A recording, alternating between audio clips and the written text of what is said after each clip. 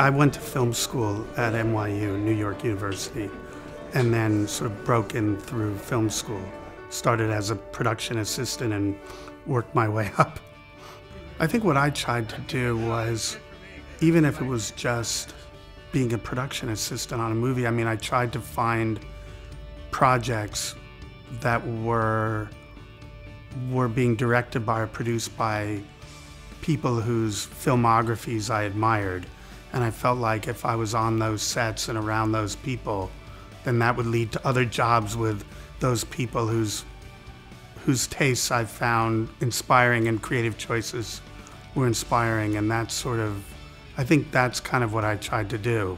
You know, as a creative producer, you try to, you know, your job is to really try to give the director what they need and help them, you know, support their vision and help them achieve their vision. And I've always really enjoyed being a creative producer and being a sort of sounding board for, you know, predominantly Steven Soderbergh, but I've worked on other movies as well with other directors and enjoy that. But it was really fun to step behind the camera again and, you know, just really focus on solely directing.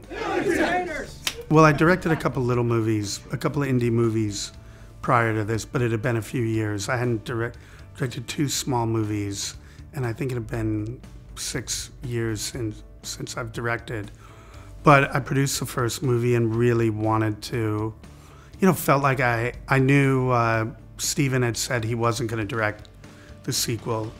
I felt like there was another story, as did Channing, and Steven did as well. And Channing and Soderbergh really encouraged me to do it, and I felt like I had a take on it, and I knew there was another story to tell, and I wanted to be the one to help tell it.